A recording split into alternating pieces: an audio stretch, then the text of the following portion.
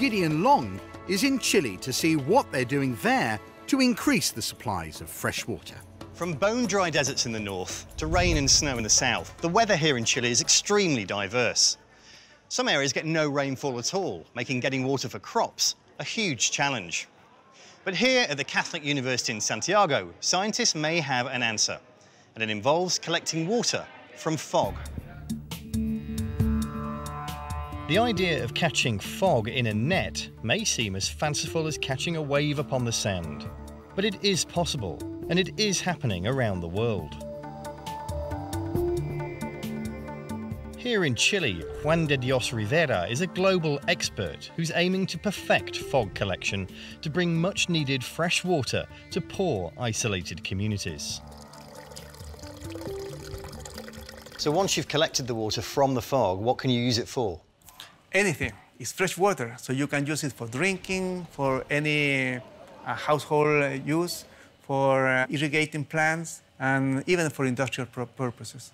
This is not a new technology, and it's been developed in other countries in the world as well. What's different about what you're doing here? We're focusing in producing water in large quantity for larger community, focusing on providing to poor community in very isolated areas. I want to talk a little bit about the potential for this technology. How useful could it be? We think that it can be very useful. There are many places in the world where you will find lack of sufficient fresh water and also the presence of this fog. And how much could it mean in terms of saving for farmers and who don't have to find other ways of irrigating their fields? Well, our benchmark is seawater desalination. We think that fog water should be less expensive than seawater desalination. Research into fog harvesting is carried out in Chile because here, part of the Atacama Desert hasn't had rainfall for hundreds of years, but it does get plenty of fog. Juan chooses his test sites in locations that are remote and where people need fresh water the most. Today we are in Majada Blanca. This is a site close to La Serena. Here we have 3 large fog collectors in which we collect water for watering a plot of land we have down below in the valley. This is a Rachel mesh woven with a round filament, and the little thread will collect the water, the droplets from the fog, and by gravity, the droplet will roll down and fall into this trough. So this trough will collect all this water and bring it down to a pipe that will drive it to a water tank where we store it for later use. We are very close to the ocean, to the Pacific Ocean, and over a large expanse of the Pacific Ocean forms a stratocumulus cloud. This cloud is pushed toward the continent by the prevailing winds, and when it hits a mountain high enough, it turns into fog. So this area in which we are standing now, the plants that live in here, they collect water from the fog that helps to survive. The plants here are doing the same job we are asking from the collector. So we study the plants to learn from them how to be more efficient in collecting the water.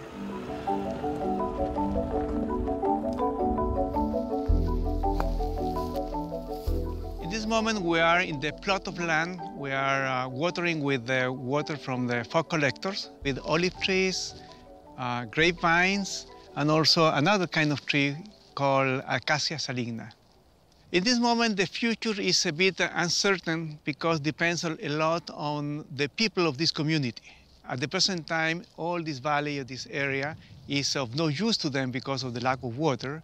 So if they are convinced that it's going to be a good business for them and they could make out a living of farming this land with fog water, then this project will grow and will become a very useful thing for the people.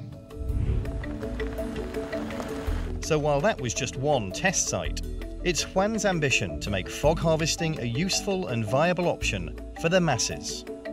So once you've got the design right for this mesh, could you, in theory, build one 100 meters across? How big can you go?